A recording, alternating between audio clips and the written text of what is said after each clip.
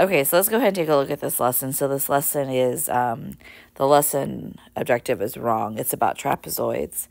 An isosceles trapezoid is a trapezoid with the legs that are congruent. Then there's a mid-segment of a trapezoid. And then just so that you guys could see, like, what's a kite, what's a quadrilateral, what's a parallelogram, what's a rhombus. And then if there's some theorems like it, if the trapezoid is an isosceles, then the base angles are congruent. Again here, I don't know why this is all colored. Isosceles trapezoid and the diagonals are equal to each other. And then the mid-segment, that goes back to your mid-segment theorem that we did before. But now it's only different because now you have the addition of side lengths. So it is RA plus TP gives you MN when you divide it by 2. And then a kite, this is perpendicular here. So if I'm looking to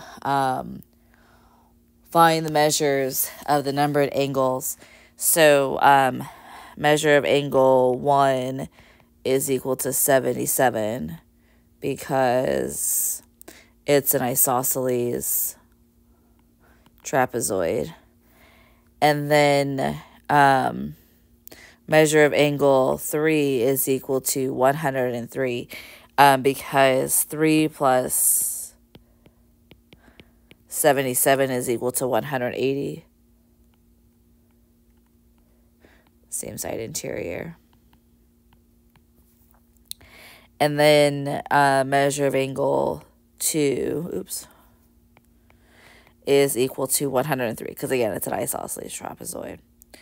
Okay, and then we're going to use the mid-segment idea. So that means that 3x plus 5, which is in the middle, is equal to 1/2 times 4 plus 7x plus 4. So then 3x plus 5 is equal to 1/2 7x plus 8, multiply both sides by 2, so I get 6x plus 10 is equal to 7x plus 8. Negative x is equal to negative 2, so x is equal to 2. I wanted the length of E to F, which is 3x plus 5, so this is 3 times 2 plus 5, which is 11. Okay, and then I got to write a proof, of course. So I have an isosceles trapezoid with AB is congruent to CD. Okay, so these side lengths are congruent to each other. And I want to prove that the diagonals are congruent. So I can't use the theorem that I'm trying to prove. So statements, reasons.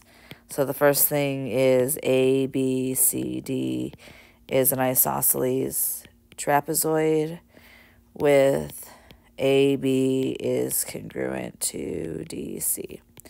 And that is given. And what I'm trying to do is I'm going to try to use, because I am trying to prove diagonals are congruent, I'm looking at, maybe I should erase this so I can get a clearer picture. What I'm looking at is I'm looking at triangle BA. Maybe I should do it center.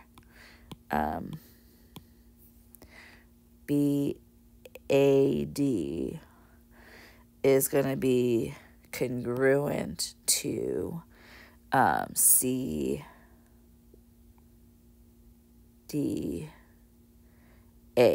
So that's what I'm trying to show, is that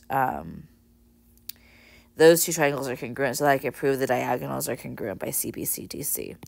So going back, the second thing I'm going to do is say that angle, BAD, which is here, is congruent to angle CDA. Is that right? Yeah, CDA. And that is a definition of an isosceles trapezoid. Or you could say base angles of an isosceles trapezoid are congruent. And then 3, AD is congruent to itself, which is reflexive. And then the triangles are congruent. So triangle BAD is congruent to triangle C. I wrote C. I said C and wrote down D. CDA by, getting ahead on my numbers, side angle side, which makes AC congruent to BD by CBCTC. And that is it for this lesson.